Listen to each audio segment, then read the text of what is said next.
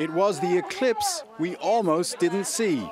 Come back. The longest eclipse this century, which lasted up to 6 minutes and 39 seconds, occurred over Asia, from India to China, in monsoon season, with heavy clouds in many places. We got lucky as the clouds parted just in time.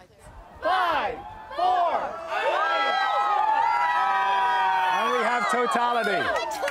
You can see the corona. The sun is completely obscured by the moon except for the corona around the edge. It's really cool. It so exceeded my expectations. In India, thousands gathered beside the Ganges to watch the eclipse, causing a stampede that killed one person. Elsewhere in India, the superstitious hid indoors from the disappearing sun.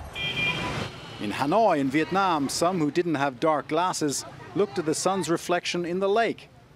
And in Thailand, myths about an angry god eating the sun prompted monks to hold ceremonies to ward off evil.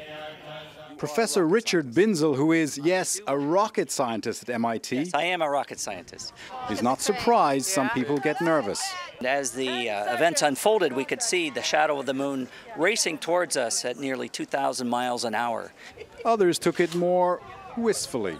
Really the awe of what is much bigger than ourselves. Across Asia, millions of people watch the eclipse, the like of which won't be seen for generations. The next eclipse this long won't come until the year 2132. Terry McCarthy, CBS News, Shanghai.